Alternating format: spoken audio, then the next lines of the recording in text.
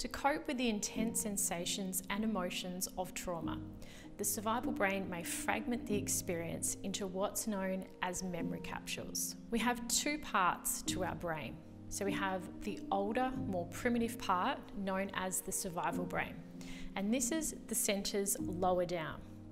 The survival brain communicates with us through neurotransmitters and hormones that release powerful sensations and emotions that help us to take action. They may push us into fight or flight, so we're ready to run away or to take on challenges. This part of our brain is involved in changing our physiology. And it's also involved in what's called implicit memory, where you learn things and store them without needing to bring them into conscious awareness. For example, you may have learned as a small child how to ride a bike, and now you can just jump on your bike and go without needing to think about it. Implicitly, you know how to do this. The thinking brain is the more recently evolved part of our brain, and it communicates with us through thinking and narratives. It's involved with things like planning and reasoning. The memories of the thinking brain are explicit. With the survival brain, you recalled things implicitly, meaning outside your conscious awareness. But with the thinking brain, if we use the example of riding the bike, you could recall that memory and pull it into your conscious awareness.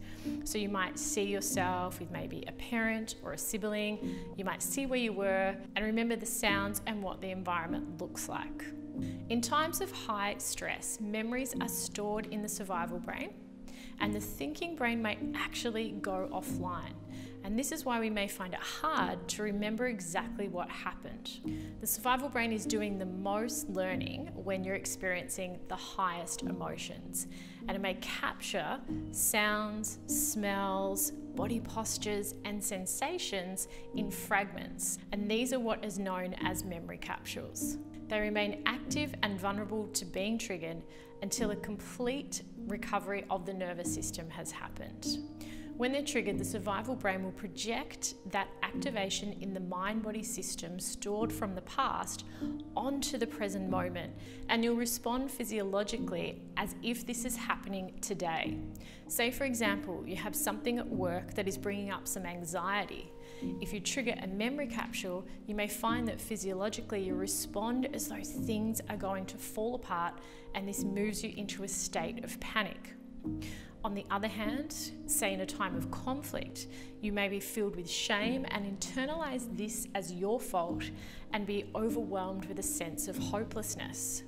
This can shift you into a state where you dissociate from the present moment and from your body. It's memory capsules that make it hard to stay present with what's happening here and now when you face stresses, and they try to take you back to respond in the same way that you may have before. By responding in exactly the same way, the survival brain doesn't get to learn and adapt and respond in a new way. But in that moment, if you can learn to re-regulate your nervous system, if you can discharge that stress activation, the survival brain learns that it can cope with stresses, and it will change and adapt to how it responds to stresses. This is why talking about, thinking about, or telling other people about traumatic memories doesn't actually resolve the issue all the time, because that involves the thinking brain.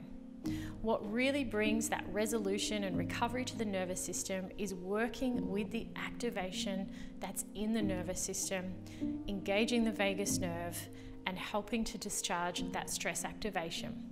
As you practice this more and more, you'll develop an inner resilience and a sense of trust, and you will no longer swing between the states of anxiety and shutdown. If this is something that you'd like to learn more about, I'll pop the details below of our upcoming trainings.